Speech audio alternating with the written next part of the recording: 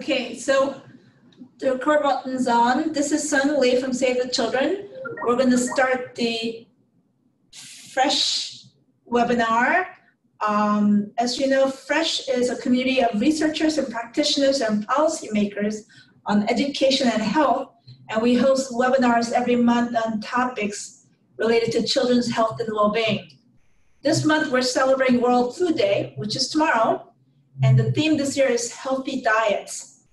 With over 820 million people suffering from hunger and even more from overweight and obesity, healthy diets means nutritious foods for everyone, everywhere.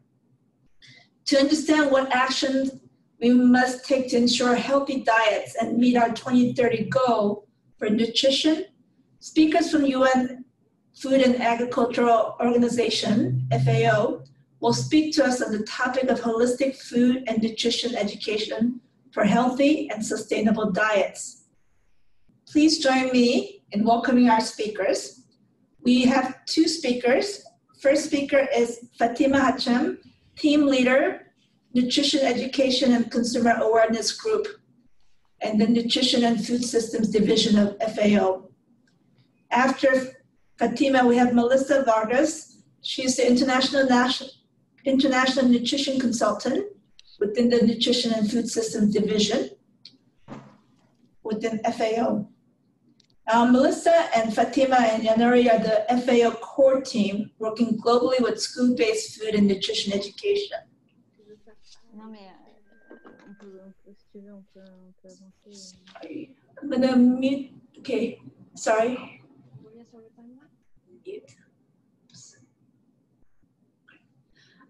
Welcome again to our speakers, and we're going to hand it over to Fatima to get us started with the webinar. And for all those other listeners, please make sure that you stay muted, and then when we have time for questions, during that time we can have you call in, or you can type your questions into the chat box. But we're going to start with Fatima. Over to you.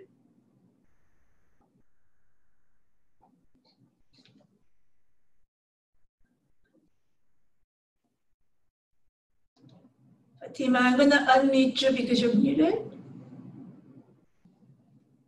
Yes. Fatima, go ahead. Okay, good morning, everybody. Good afternoon for the others who are in their second half of the day. My name is Fatima Hashem, and I'm the team leader for the Nutrition Education and Consumer Awareness Group here in FAO in Rome. And today, two of my colleagues will be joining me in this presentation. And some of you have introduced the team. Yes, as you have said, we are celebrating the World Food Day, which happens to be tomorrow, but of course it's the week of celebration.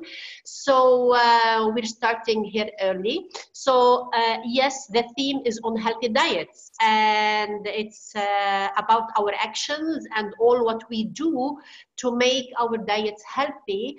And not only us as consumers, it's all the actors in the food system. FAO is working towards a sustainable, towards a vision that ensures sustainability of food systems in their local context to deliver on healthy diets and sustainable diets. So this is our poster for this year.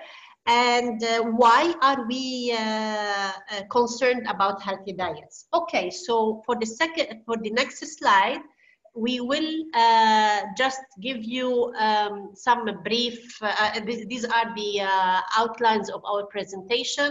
So we will give you a brief about the role of school-based food and nutrition education in promoting healthy and sustainable diet. Then Yonori will be telling us about the current school food and nutrition education situation in low and middle income countries. And Melissa will tell us what is needed to improve school food and nutrition education impact in low and middle income countries. And then I will wrap up by telling you a bit about what FAO is doing to support governments in enhancing the effectiveness and scope of school food and nutrition education interventions. So the next, please. So we will start with the same first question. What's the role of school-based food and nutrition education in promoting healthy and sustainable diets? So we have FAO and partners launched in July a report on the state of food insecurity and nutrition in the world. And the figures are actually alarming. We know that over 820 million people are still hungry today. We know that if we add to this number those who are in moderate food insecurity, we will be talking about higher numbers. But we are also seeing an increase, an alarming increase in the number of overweight and obese people in the world. But for our target, for children 5 to 9 years old, we have over 130 million who are overweight, and 207 million adolescents overweight. So these numbers are very, very alarming. We also know that anemia is a very important challenge among children, school-age children. Of course, also you will say women in childbearing age, but this is, we are focusing now on children. This is a global challenge in all countries. And we know from the recent publications that poor diets are leading risk factors for the global burden of disease. I would talk about both ends of malnutrition. We treat nutrition in all its forms, and diets are contributing to what we are seeing as increasing numbers of obese and overweight people in the world, but also we should not forget that poor diets are also contributing to undernutrition.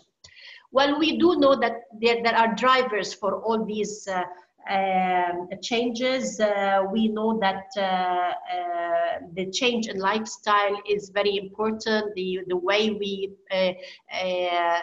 live now is different. We are more sedentary globally, and we are not, our food patterns have changed. A lot of changes are happening, especially in low income countries, which are exceeding getting higher incomes and becoming rich fast, with high population growth rates in the same countries. They are pushing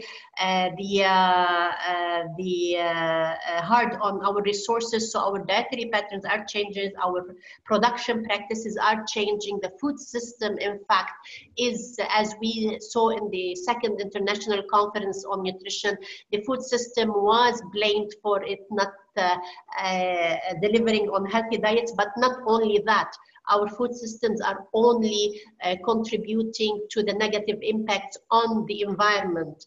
And it's not only the greenhouse gas emissions, it's also all other indicators related to the environment, carbon dioxide and the rest. So we also waste a lot of our food, and the socioeconomic inequalities are growing along the food system. So we are really in a situation where we should care about the provision of healthy diets and sustainable diets. And we see a very important role for food and nutrition education in schools to contribute to this, to a change in the paradigm. Next, please.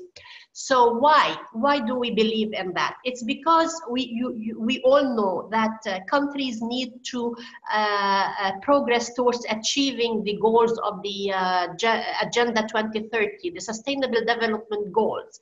And also a lot of countries have committed to the right to food, and to right to food not only in the terms of quantity but also quality. So here is where the link to the school food and nutrition education. We believe that school food and nutrition education can contribute to at least 6 of the 6 SDGs.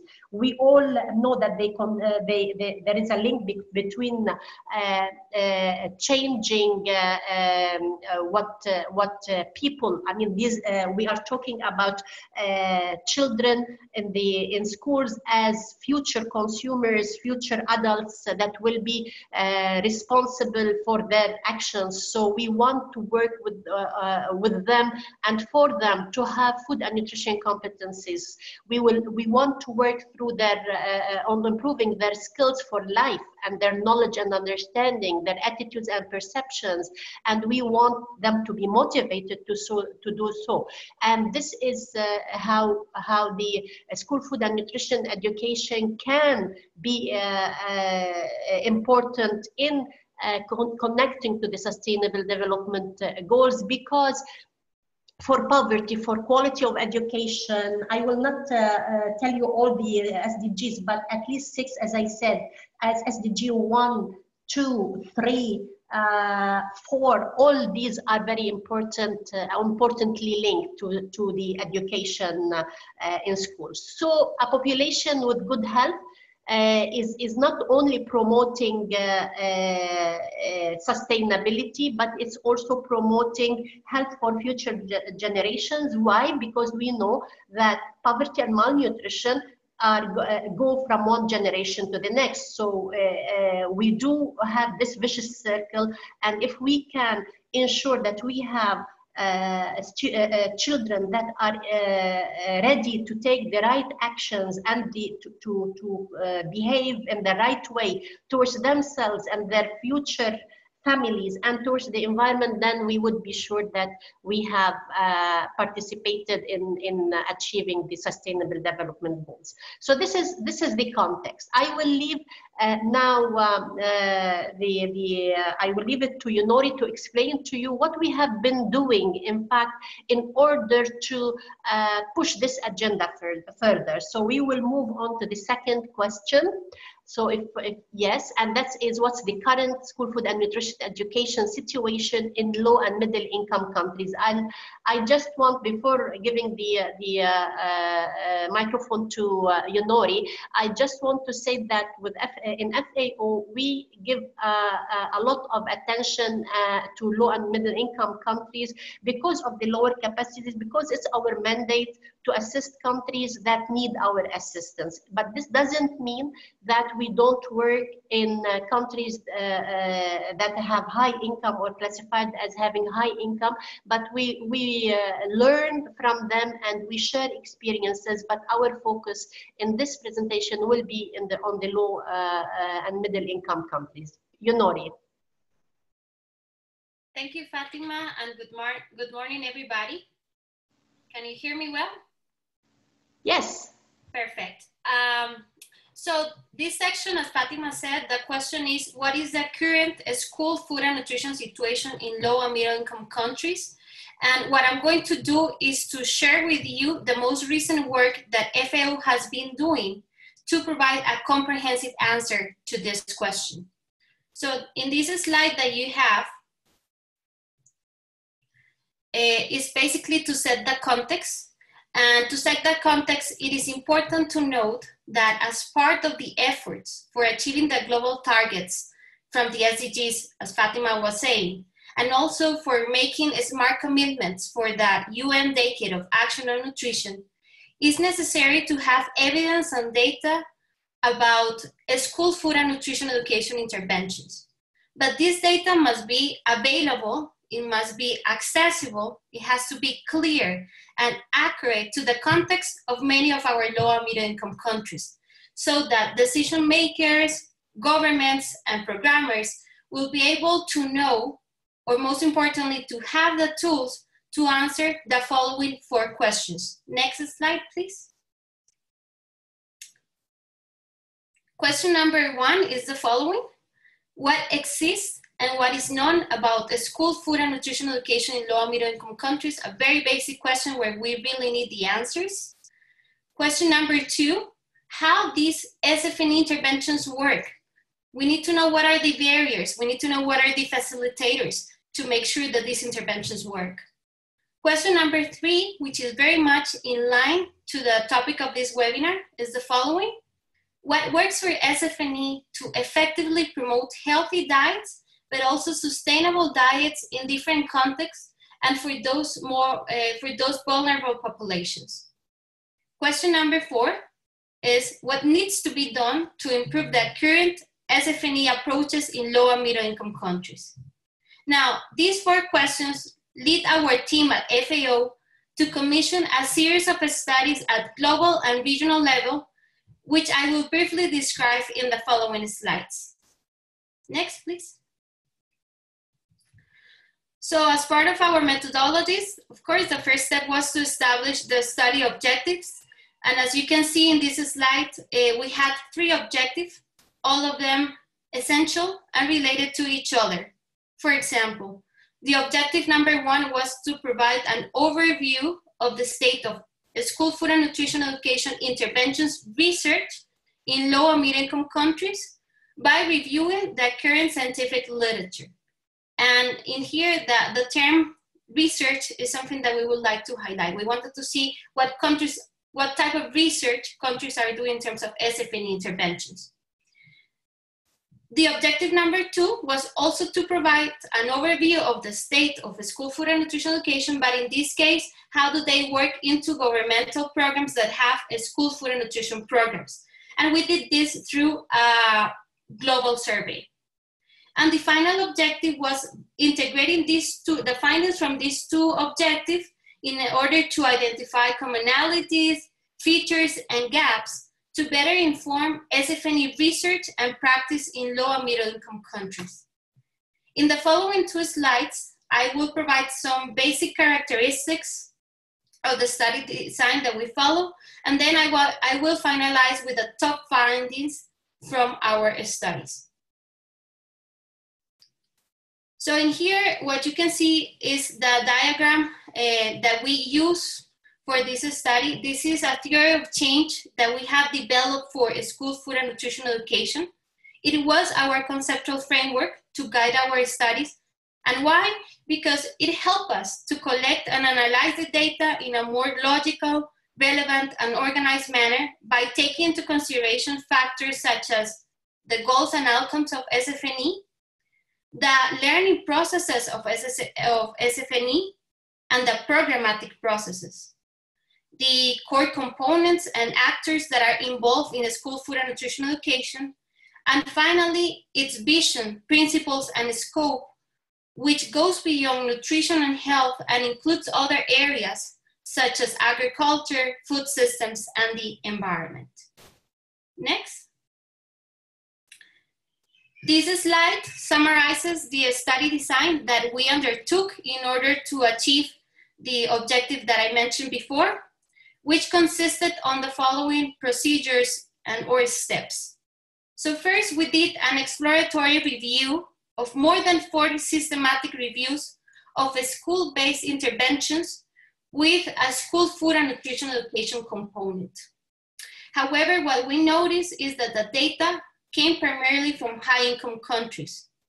So that is why the second phase of this study was a fundamental piece. This was a global scoping review in which we put a strong emphasis on identifying school food and nutrition education interventions from low and middle income countries.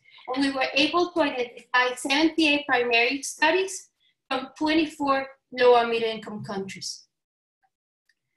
After completing this, let's say, phase of reviewing the literature, the scientific literature, then we conducted a global survey with more than 30 low and middle income countries that had, as I said before, a school food and nutrition program. So we wanted to see how do they integrate the school food and nutrition education component.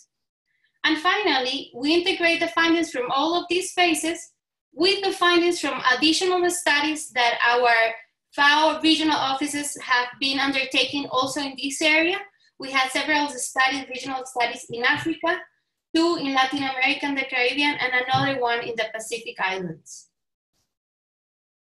At this moment, we are at the phase in where we have completed the data collection and analysis of all this data. And if we think about the initial questions that triggered this study that I shared with you at the beginning of this section, we can gladly say that we have accomplished our mission. And in the following slide, I will show you the top 5 findings. Next. All right, so we have many findings, yet given the time constraints, I will highlight the top 5 issues that require our attention and immediate action. Issue number 1 is in relation to research gaps. Research gaps in terms of the availability of adequate and rigorous studies of school food and nutritional education in low and middle income countries. And what happens with this? Well, if we don't have enough or adequate studies, then this limits our availability to know how to adapt the school food and nutritional education interventions to low and middle income countries, and most importantly, it limits our ability to know how to institutionalize SFNE within the school systems. The issue number 2, as you can see in this slide, is challenges related to enabling national policies and strategies and resources, financial resources, capacities for implementing in an adequate way school food and nutritional education interventions. The issue number 3 is regarding the design of a school food and nutritional education. And here we have a lot of information, but just to mention a few, we found issues in relation to the initial phase or planning of the SFNE intervention, if they use formative research or participatory techniques to inform the design of SFNE interventions rather than use like to encourage a bottom-up approach rather than researchers telling people what to do, for example. Then if they use behavioral theories or learning models to understand and to know how to promote real behavioral change, but the issue was not if they just mentioned if they use a behavioral theory or not, but how do they actually use it? And then when it comes to the materials for the teachers or for the children, the trainees, the issue here was not if they have materials or not. The issue was if these materials, if these strategies actually fit the purpose of behavioral change rather than just providing knowledge about nutrition. The issue number 4 is regarding the quality of presence of a school food and nutrition into the school system.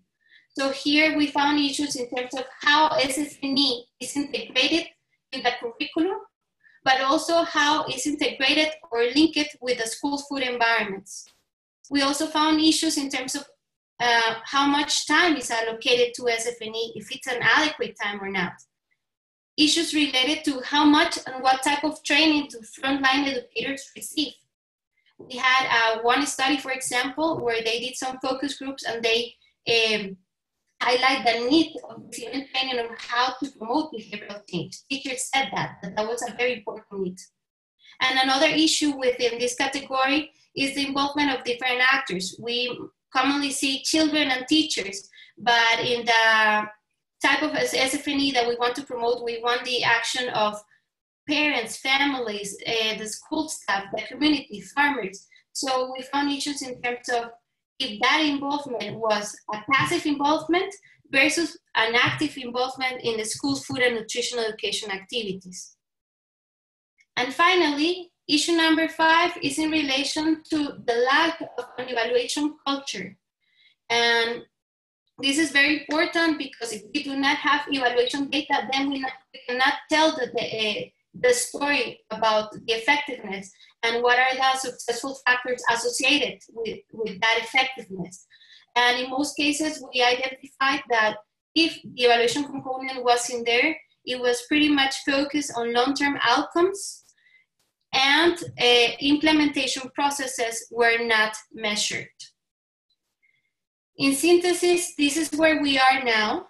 We have, as you can see, identified different issues which definitely translate to us into very solid data that we did not have before in one place.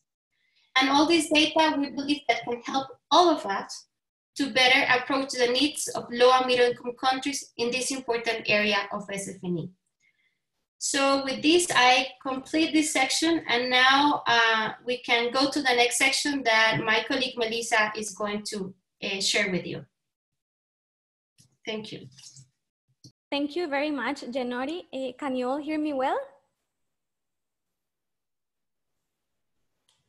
Yes, we can. Okay, perfect.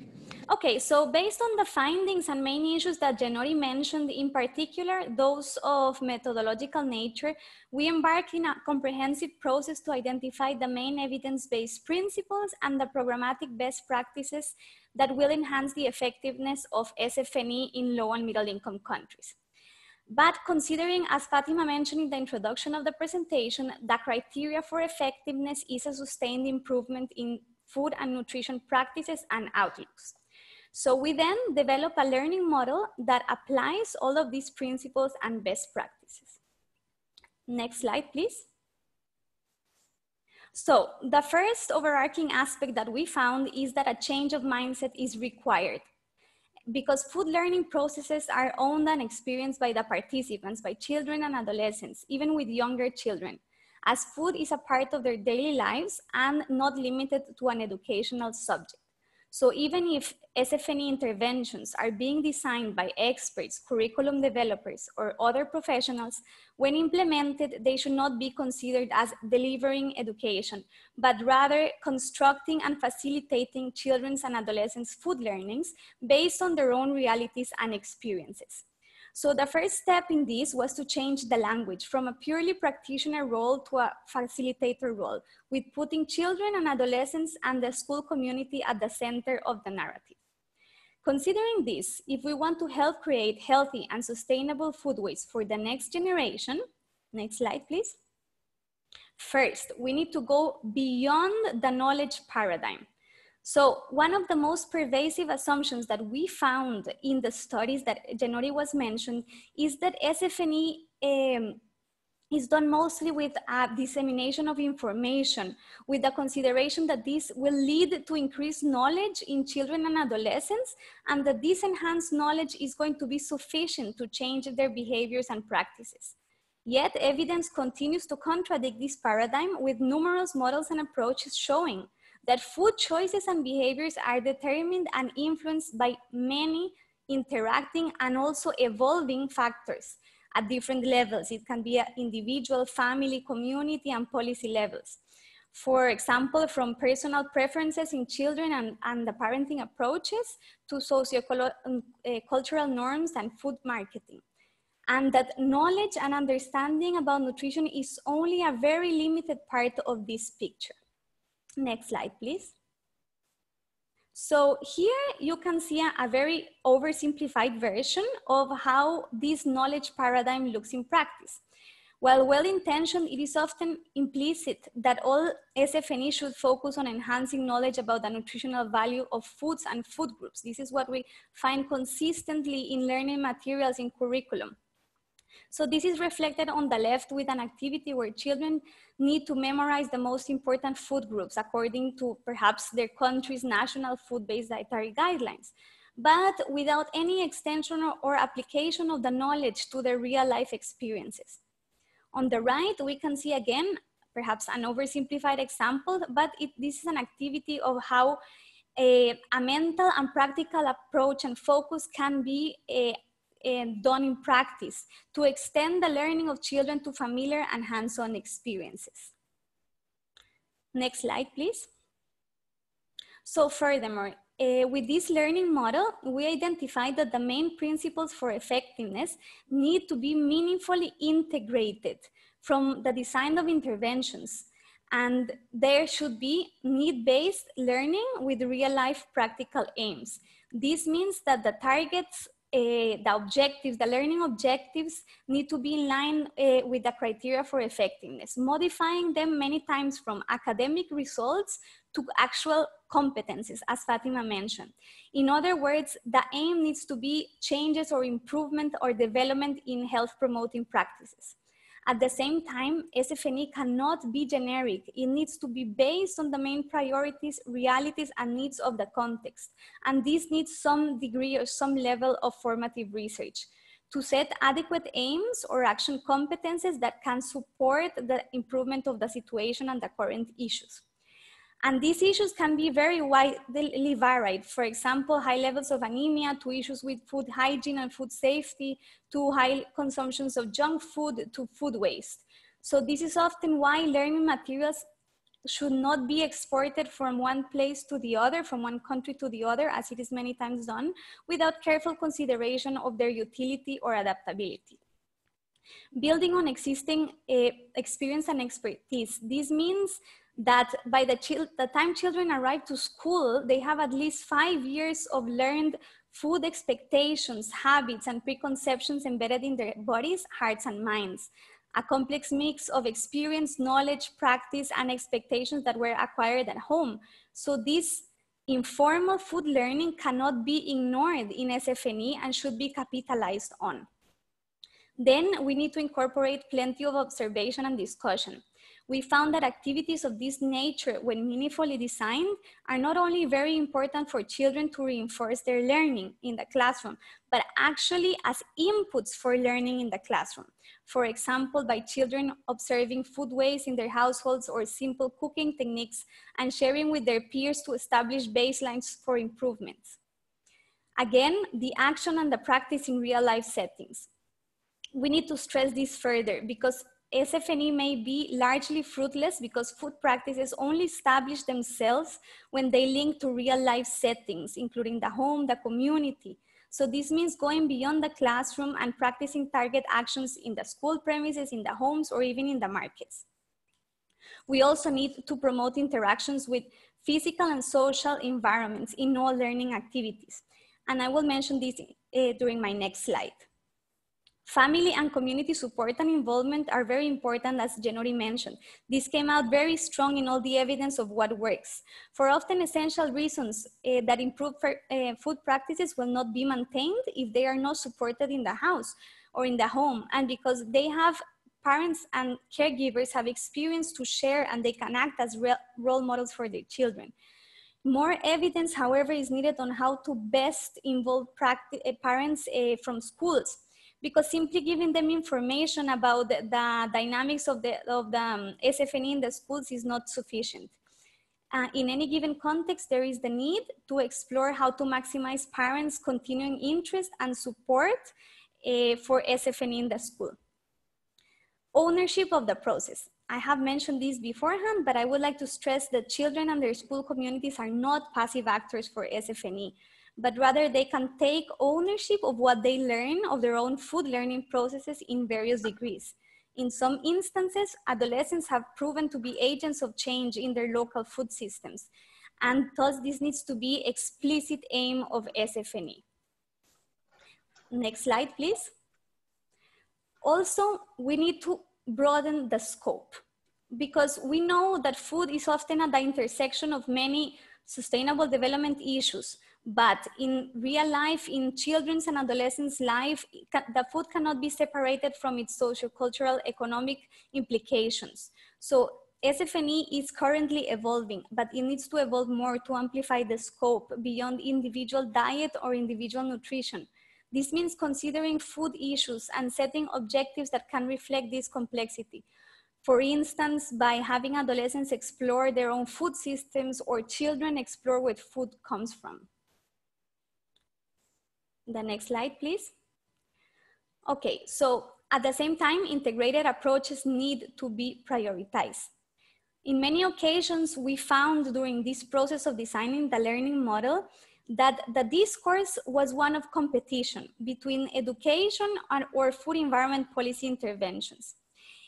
Many times it is shown what works, what doesn't work, and what needs more resources and what needs to be de-emphasized. But we know that, and the evidence shows that multi-component approaches are more effective than isolated ones. For example, complementing food environment policies such as restricting the sale of sugar-sweetened beverages in schools with SFNE is more effective for improving diet practices than implementing the food policy alone. We see this many times, especially in schools. The interactions between education and environmental actions and policies are consistently found to produce a great deal more than the sum of its parts. So in many cases, SFNE is being increasingly designed and implemented as a complement to food environment policies, but also as food security and social protection programs as a complement to these, because SFNE can ensure that increased availability and accessibility of nutritious foods can be translated into improved consumption and food practices.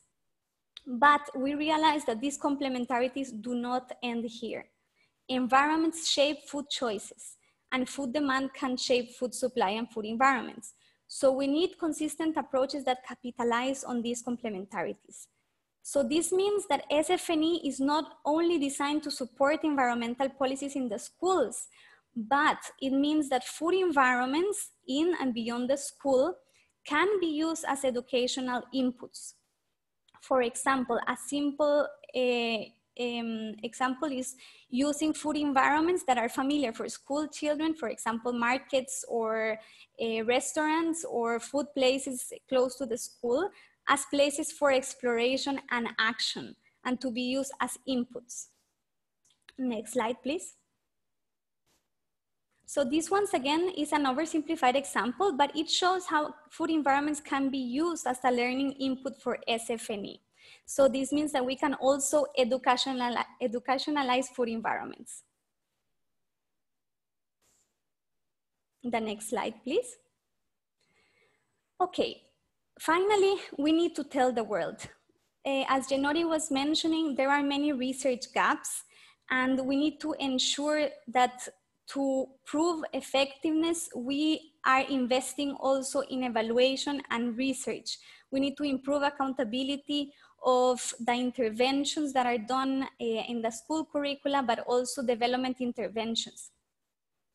As Jenori mentioned, there are many gaps, there are many research gaps, and I will not mention this again, but for example, we need to show which education environmental approaches work best for addressing overweight and obesity. We also need to share lessons learned practically. This is why we discovered that in the literature, there was not much about implementation science, and this is what we needed to show in the learning model.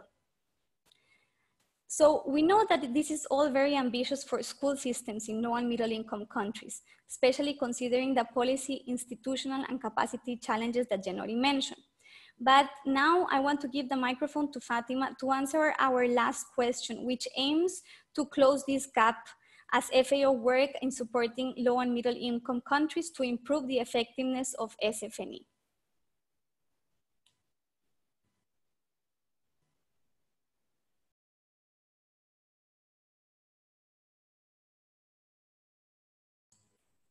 Fatima? Now we will look at the we will look at the last question, and that is what FAO is doing in support of governments to enhance the effectiveness and scope of SFNE interventions. So as we have heard, there was a lot of work on the evidence base and then on our approach and the vision for SFNE to be more effective, and also on the need for integration. So building on this, FAO has put together a framework that links all different pillars in the school food and nutrition area or field to each other. So these pillars are in our model 4. You see that the school community is at the center, and then there's a pillar on inclusive procurement and value chains, another pillar on the healthy food environment and school food, and then a third on the food and nutrition education, and the fourth pillar is on the enabling policy and legal environment. Now these weave into each other and they interact among each other in a holistic way. So the second slide, please, or the next slide, please. Yes, so here are examples on what FAO has been doing under the different pillars in such an integrated way. So we have school food and nutrition education in our procurement projects. That is the green on your school, on your screen. We have also school food and nutrition education in projects that deal with school meal standards and guidelines, nutrition guidelines, and other food environment policies. We have a legal guide that includes school food and nutrition education under the policy arm. And under the food and nutrition education, there are a lot of work happening there in countries. We have 14 countries in Latin America and the Caribbean assisted in relation to school school programs or projects where school food and nutrition education is very important, in Malawi, in Kenya, in Mozambique, in Tajikistan, in many countries. And we do use different platforms for learning. So we use a lot the school gardens for improving nutrition as a platform. We do teacher training, and we do also curricula development. So we have a lot going in the area of schools around the world. In 2020, we will be producing or disseminating a toolbox based on what Melissa and Yonori have presented. There's the white paper on the principles, challenges and recommendations for a more effective school food and nutrition education. There's a capacity needs assessment tool that is now we will be piloting it, but it will be shared with the whole world in 2020. The literature review, and we have a global survey that is going to be also published, and some regional surveys that have already been conducted, and some results are on the internet, but they are part of our toolbox. Next, please. So our next steps, we will continue with the capacity development at country level for individuals, for institutions, for the policy settings. We will be continuing, as I said, with the capacity needs assessment tool piloting. We will be developing e-learning modules, workshops, and other activities at country level. We have, as part of our activities, communication and advocacy. So we will be presenting our new vision in GCNF in Cambodia in December. Also, we will be launching our white paper in the World Public Health and Nutrition Association meeting in Australia in March. We are working on policy briefs and other digital campaigns. In terms of country support, we are continuing the support to countries as needs arise, and in the areas that I explained. We have also in Latin America and the Caribbean a new initiative on certification on school food and nutrition education, and we have worked in the SITS in the Pacific ongoing, and we are building our partnerships with agencies and organizations that have a focus on education and the nutrition education, like UNESCO, like Save the Children, and also we are working with universities like Queensland University of Technology in Australia. So these are some of the things that we will be doing next year and the year after. And we welcome all partnerships in this area. And to end this presentation, I will just present to you some of our documents. So next, please. You will see on this slide some of the resources that we have related to schools. On the right-hand side of the screen, there is our latest Born. It's an activity book that was developed for the World Food Day. But you can also see the titles of some of the work that we have been doing in schools. There's a nice video that we have developed to explain our vision on school food and nutrition education. You will find the link on the next slide. So next, please. Yes, the one in the middle is a very short video that gives you the idea of this integrated approach and the how we see nutrition education becoming more effective. And for more information, you have these links on this slide. And I thank you very much for your for listening and for the time that you have given us this afternoon or morning, according to where you are in the world. Thank you very much. Thank you, Fatima, Melissa, and Yunori for the very comprehensive presentation. We do have some time for question and answers. Everybody has been muted. If you want, you can either type in a question or you can unmute yourself and ask a question if you have any. Are there any burning questions? Can I ask a question? Yes. Hi, this is Jeannie Long. I'm on the School of the Nutrition team, so I'll just get questions started while I'm sure there will be others in the chat box. I was wondering what your research showed about the best way to implement some of your recommendations. In many of the countries where we work, nutrition education isn't the only health topic that we want integrated into the curricula and into the school day. And it requires teachers that need training in order to do this well, because they're having to often learn about the topic and then learn how to teach it across different grades. So how much training do teachers need to do this well, and how is that balanced with the other demands that teachers and schools have? So Fatima, Melissa, or Yunori, I don't know who wants to take that question. And you are all muted, so you have to unmute yourself to answer the question. Okay, this is Yunori. Oh, wait. Great. We can hear you. Okay, so the research that we did was to learn what is known about school food and nutrition education in low and middle income countries. So I want to clarify in here that perhaps we did not identify a best example. They were more like issues in relation to this, because the type of training that we saw is that it was a one-shot training about general nutrition, and with this was expected that SFNE has to be implemented and delivered in an adequate way. So I wanted to make that clarification that we identified the issues from the research that we identified from low and middle income countries with this regard.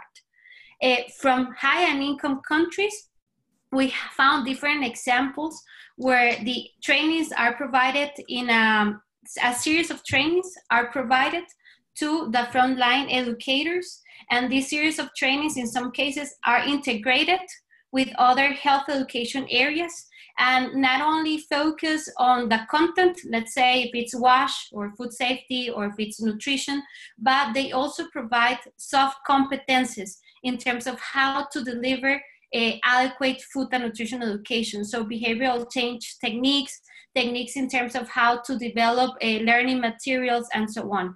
So what I want to say now is that with the findings from the high income countries and then with the issues that we found from low and middle income countries, we have the document that we have put together that Fatima mentioned, the white paper that is going to be launched next year, in where we have put together a series of recommendations based on what we have learned from the research to know how to improve this area. So I will pass it now to Melissa to see if she would like to add more on this in relation to some of the main findings or recommendations that we included in the white paper. Yes, thank you, Yunori. Yes, we found out, for example, in the survey that food and nutrition education is being integrated in the curricula in different ways. We have to say that many times is mostly extracurricular, and more it has been linked to school meal programs or school food and nutrition programs, which are outside from the general curriculum. And in cases where it is integrated into the curriculum, many times it's not associated with health, sometimes it is, but it is in home economics, in other subjects. So sometimes what we try to do in the white paper, especially we have we have made it so that we have divided by themes, and one of the themes is exactly capacity development. And all the themes are structured in the same way, and they have challenges and recommendations. We know that a big challenge is that many times the responsibility falls on teachers specifically, because these are the main educators at the school level, although sometimes they have NGO staff or volunteers from the community that are also educators. But many times the role is almost of the teacher. Some countries have, low and middle income countries have implemented training systems specifically for food and nutrition education. Some are integrated into health education if they have a curriculum, but it's not first, yes, it's the training that it's not enough, but more than that is the capacity development is not integrated, it's not institutionalized, for example, in teacher training curricula. When we inquired with different levels, at policy level, at institutional level, also at individual level in the teachers, many times it is said that they don't feel that they have the confidence, the capacities to address, for instance, behavior-focused food and nutrition education. And many times, yes, as you rightly say, they don't have the time, they have time constraints to do it, and they don't have the learning materials, that because some of them are very interested in it, but they feel that they don't have the learning materials, so sometimes they find their own. So we drafted some recommendations on this, specifically on how to institutionalize it into the teacher training curricula, but also how to integrate it at policy level, so it has budget allocated to it and it has time allocated to it in the teacher training curriculum, and at the same time in the school curriculum, because we cannot really guarantee the sustainability of extracurricular activities. Some of the recommendations, they touch upon what are the best, the different trainings, pre-service training or in-service training, and how this can be joined with their health education trainings, just to ensure that there is not a lot of pressure on the teachers, and at the same time how we can monitor the times that they have in the actual classroom, and what are their main needs in terms of that. As Janori said, in many high-income countries, they have done this already, and they have built learning programs on this, but the recommendations that we have are more progressive, and how to find linkages with already existing training curriculums for the teachers. Great. I don't know, Fatima, if you wanted to add anything else to it, but thanks to Melissa and Janori for identifying the challenges of actually introducing really good school-based nutrition education. I actually have a quick question. In reviewing the what's out there, did you notice that at least whether the information was accurate? So we're talking about the difficulty of actually doing health nutrition education. But I'm curious of at least whether the information that's out there for teachers and parents to access, are they accurate information, or do they need to be also improved? Well, thank you, Sun. This is a very good question. And it's about the content. So in general, what we saw in terms of content is that they either talk about general nutrition, or in some cases, they focus on some specific behaviors, like, for example, promoting the consumption of fruit and vegetables in conjunction with physical activity. So if we have to define the way of how they approach content, I will say that we either had general nutrition or a behavioral focused type of approach. If it was accurate or not, one issue that we have from the research is that these type of details are not necessarily well explained in the research. So that is why for us it was also very important to do the global survey. And another step that we are aiming to do perhaps in the future is to look at the grade literature, to manuals or things like that, or curriculums, to do, for example, curriculum content analysis. But I strongly believe that more work has to be done on this. Why? Because it's not only about the content. We believe that when we will go to countries and provide support, they have to have an idea of how the change is going to happen. Like we showed before, we have put together a theory of change so that people in the field can work in some way retrospectively to understand what are the goals, the outcomes that are more in terms of changing competencies, skills, and how do we actually, or what type of strategies do we need to achieve these expected goals and outcomes. And why I mention this, because, for example, the content, in some cases, it was about less memorizing the nutrients. And depending on the countries, I want to highlight here, perhaps they do not have food-based dietary guidelines. So most of the information perhaps was taken from high and income countries. They may use other dietary guidelines. So there are like little details here and there where you identify that more guidance is definitely needed, not only in the content, but in the whole process. And again, as Melissa mentioned, the white paper is divided in different sections, and one really covers this area, how to develop the competences, how to develop the learning models, and the different materials and strategies. So we hope that we can provide more guidance on this, because really there is a need on how to improve the content that is provided to children in line to the ultimate goal that we want to achieve, that is promote not only healthy diets, but also in alignment with promoting a healthy lifestyle, but also healthy planet nowadays with all the issues that Fatima mentioned at the beginning. Melissa, I don't know if you would like to add something to this. Yeah, just two things about Sung's question. FAO, in a partnership with UNESCO, conducted a study in RLC where they did actual content analysis of the curriculum in SFNE, and they found that, as I was saying, sometimes teachers do not have learning materials that are national, and they have to find their own resources. And they say that many times it was some minutes before the classroom. So they just find the resources and the information from the web or from old materials that they have. Many times, as Jenori mentioned, they end up using food-based dietary guidelines of other countries, even if they have national ones. So this is a very important situation.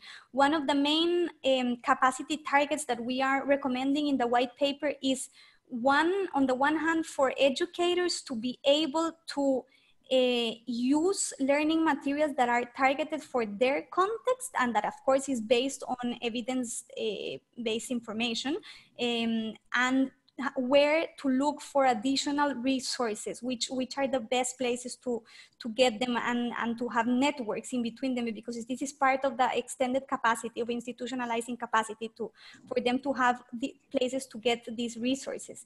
And the second one is that also at the children and adolescents level, one of the main competences, as we call them, the learning objectives that we call them, is in situations where they can identify pervasive marketing, for example, or wrong information. How can they identify and how can they be critical towards that? This is one of the main things that is mostly for older children, for adolescents, but this is in line with in the current world that we are living in, on the information, the amount and the vast information that is not often real and correct. It is one of the capacities that of the competencies that we are also exploring in the white paper. Over. Great. Thank you very much, Melissa, Yanari, and Fatima. I do want to close on time. For those who want to see the recording, the FRESH webinars can be found in 3 sites: the FRESH Partnership site, and then the Save the Children Resource Center, and then UNESCO's HIV/AIDS and Health Education Clearinghouse. So there are 3 opportunities for you to be able to share the recording of this webinar, and these are in the webinar invite. The next webinar will be Friday, November 15th, and the topic will be Wash in Schools, and linked to the World Toilet Day, which is in November. By the way, today is World Hand Washing Day, which is very relevant to nutrition education and WASH. but the next webinar will be November 15th. There will be an invite early November. Again, thanks to all the people who joined us, and thank you to the speakers. And we're signing off. Bye. Bye. Thank you very much.